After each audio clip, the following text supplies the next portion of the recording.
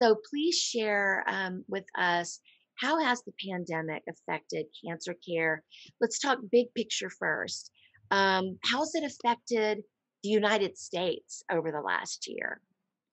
The pandemic has really changed things in the medical world, just beyond belief. It turned everything upside down, seemingly overnight, um, in every aspect of medicine. But, in cancer care, particularly, when all of that happened, we were very concerned just about the impact that that was going to have on not only our patients' cancer care, but also what their risks were, being immunocompromised with this new virus that we really knew nothing about. So the changes that have occurred are really changes that are going to be long lasting.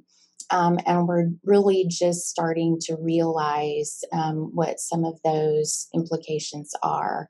So, I wanted to go over a few statistics because they are actually um, really amazingly terrible statistics. About 79% of patients in active treatment reported delays in healthcare. This has been all during the pandemic. We've had these waves in the pandemic. So it wasn't just right when it started, but it was also throughout the next couple of waves, really through about January, February of this year.